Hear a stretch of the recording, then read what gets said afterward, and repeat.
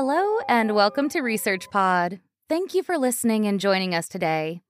In this episode, we look at the research of the CNR-STEMS Institute of Sciences and Technologies for Sustainable Energy and Mobility in Naples and Politecnico di Torino, two esteemed Italian institutions within the international scientific community for their work on the sustainability of vehicles and transport systems. Joining us today are Dr. Dario Di Maio, a researcher of CNR-STEMS and member of the team of research director Dr. Carlo Beatrice, in collaboration with professors Daniela Misul and Mirko Baratta from Politecnico di Torino. The team addresses the important challenges facing the automotive sector. Transport sector sustainability is an important, topical issue that requires prompt and challenging solutions to accomplish the ambitious greenhouse gases and CO2 reduction targets. In fact, the European Union aims to achieve net GHGs emission by at least 55% in 2030 compared to 1990 levels, and to pursue efforts for zeroing such emissions by 2050. These purposes are included more broadly in the Paris Agreements, negotiated within United Nations Framework Convention on Climate Change, which set a long-term goal to keep the increase in global average temperature to well below 2 degrees Celsius, above pre-industrial levels, and to strive to limit the increase to 1.5 degrees Celsius. According to the most recent estimates by the European Environmental Agency, fossil fuels are still the largest source of energy and emissions in the EU. They contribute to roughly 65% of the EU's final energy and to almost 80% of all EU GHGs emissions. At the same time, air quality regulations, such as the recent Euro 7 standard that will take effect in 2025, setting stringent limits on the concentration of gaseous pollutants and particle emissions from all vehicles. Vehicle manufacturers are constantly faced with continuous challenges from an engineering perspective that require important synergy between academia and research institutes. Battery electric vehicles are receiving a growing interest as a promising technology to reduce the environmental impact of light-duty vehicles. For the heavy-duty category, there is high interest from both the scientific and industrial communities in the development of future hydrogen engines, a viable solution to cut carbon emissions, given its absence in the fuel composition.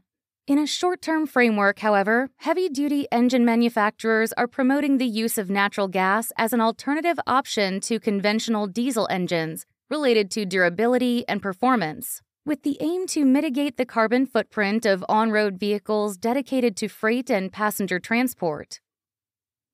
As CNR-STEMS and Polito tell us, in addition to the management of multiple laboratories in which advanced experimental research activities take place, strategic skills are needed for the use of advanced numerical analysis tools and methodologies for the optimization of system performance and to be compliant with the actual challenges that the world demands us. These activities require accurate and precise design choices starting from the earlier stages of product development, with an increasing support from numerical models in the experimental phase. Therefore, the use of accurate and predictive models of engine behavior and its main components to improve vehicle operating conditions and reduce time to market for the technologies compliant with in-force and upcoming emission regulations is fundamental for the industry.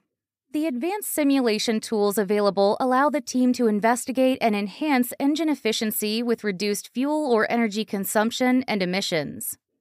Numerical 1D simulation combined with 3D computational fluid dynamics methodology offer innovative and viable solutions to address these issues. As an example, a recently published research activity showed the importance of the co-simulation of a 1D model and relative combustion submodel of a heavy-duty engine fueled with biomethane and its aftertreatment device, the three-way catalyst.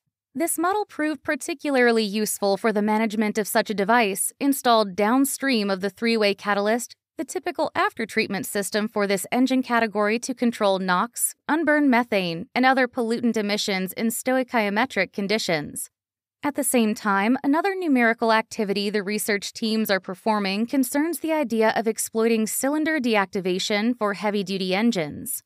This work sets the stage for the use of this concept, which has currently found application in only passenger cars, in heavy-duty as well.